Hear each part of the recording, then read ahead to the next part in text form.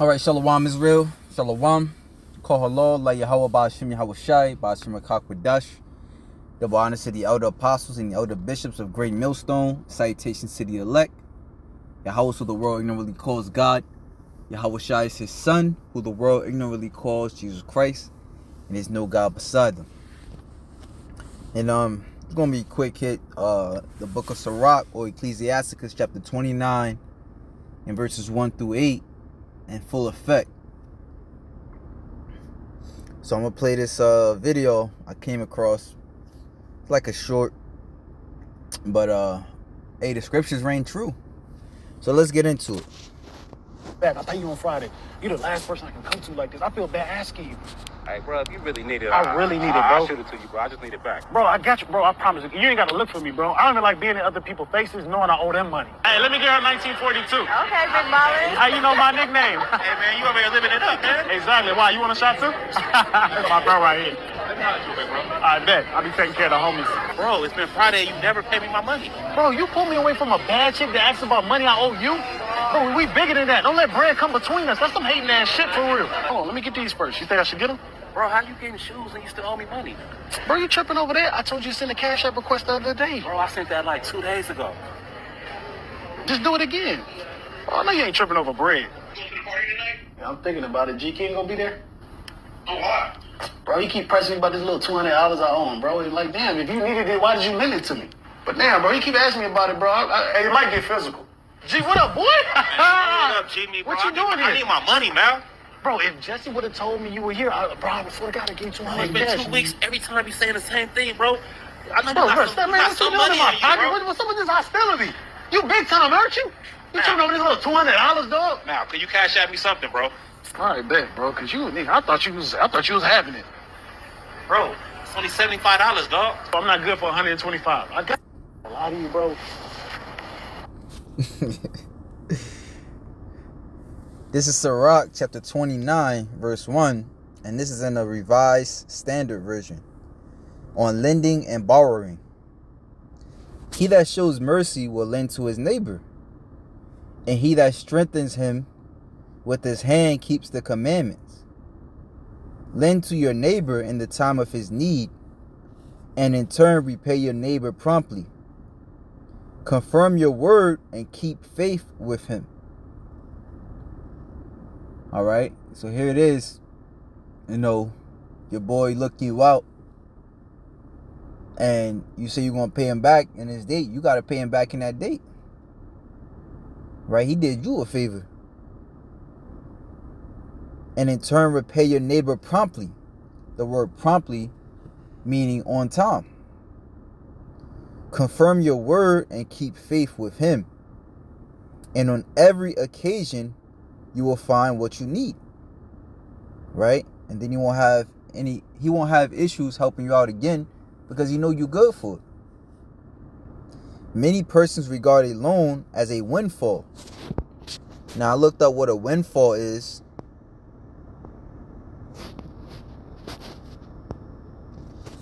And it says an apple or other fruit blown down from a tree or bush by the wind.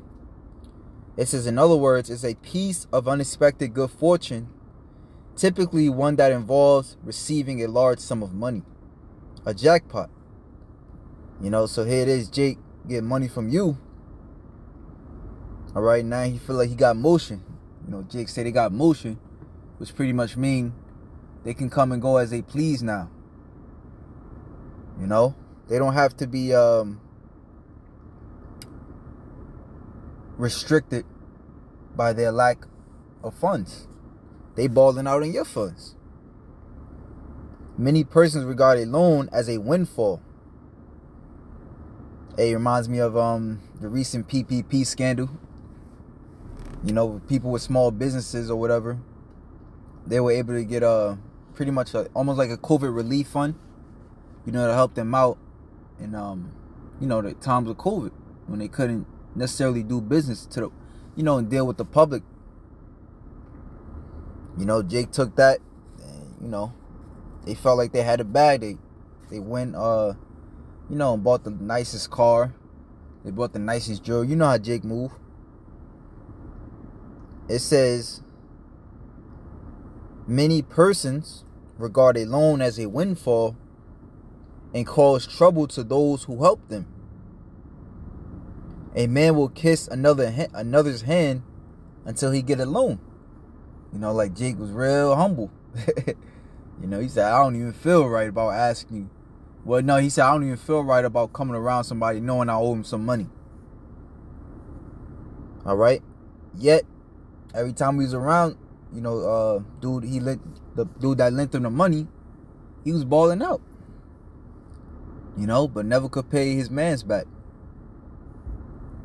You buying expensive shit, but can't pay your mans back. It says, in other words, that's a niggard. And the scriptures tell us in the same book, the book of Sirach, chapter 14, that riches are not comely for a niggard. All right, money will only, even with the worldly saying even goes,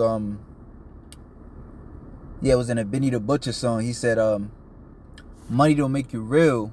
Money don't make you real. It just make you more of the person that you was before you got it.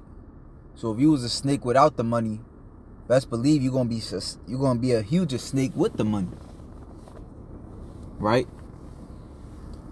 It says, many persons regard a loan as a windfall and cause trouble to those who help them.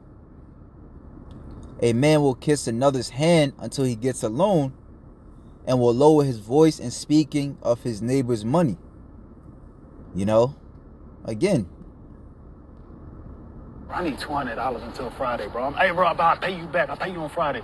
You're the last person I can come to like this. I feel bad asking you.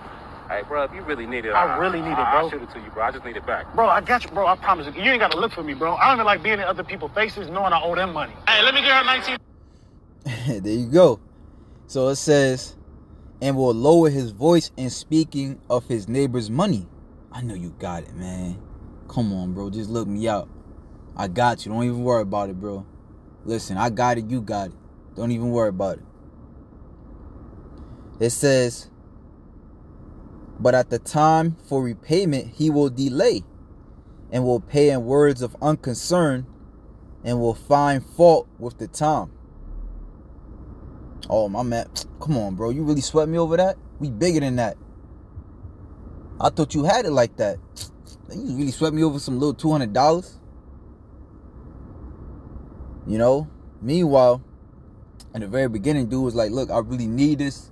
But since you're my boy, I'm going to look you out. I just need that back as soon as you get it. You know?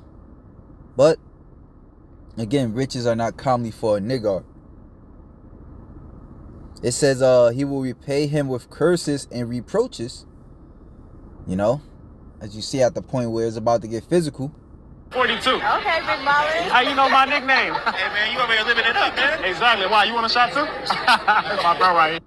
Look, it say you damn near need to get physical to get your money back. It says, and instead of glory, will repay him with dishonor. Because of such wickedness, therefore, many have refused to lend. They have been afraid of being defrauded needlessly. And that's nigga culture. Right? I'll step on you as much as I have to. I'll even step on my own family to get where I need to go. This is Sirach chapter 10, verse 31. He that is honored in poverty, how much more in riches? And he that is dishonorable in riches, how much more in poverty? Right? So that was just something quick, you know, that I seen it, you know, like it was a comedy skit. Nevertheless, as I said, there's truth in every joke. That's what makes it funny.